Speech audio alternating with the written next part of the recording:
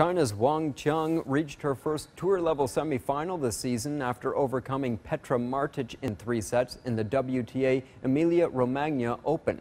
The 29-year-old Tianjin native is the first female tennis player to qualify for the 2020 Tokyo Summer Olympics and is looking for more breakthroughs in her career.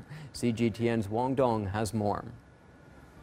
29-year-old Wang Qiang is another Chinese player who mainly focuses on singles competitions after former world number 2 Li Na.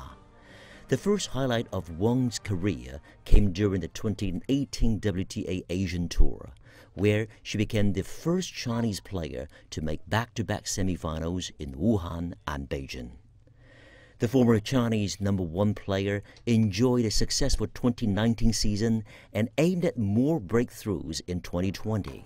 However, the suspension of the tour resulting from the COVID-19 pandemic seriously affected Wang's training plan. I think all the experiences will help me grow up. I have a better mindset after experiencing a lot of things. My team is also helping me to plan my training sessions and find some ways to keep my passion about tennis and try to stay positive. Wang's 2019 U.S. Open run made her just the 5th Chinese woman to reach a Grand Slam quarterfinal. Her new career-high ranking of number 12 following the New York result made her the 2nd highest-ranked Chinese singles player in history, only behind 2-time Grand Slam champion Li.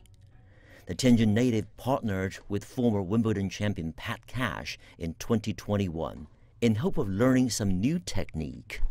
We decided to make some significant technique changes in almost all of Qiang's shots. And this is because we needed more consistency and we needed more power for her to be up to the top level against the top women players who are very powerful these days.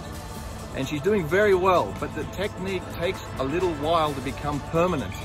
And so under pressure, sometimes it goes a little off and on, but it is getting better every single week.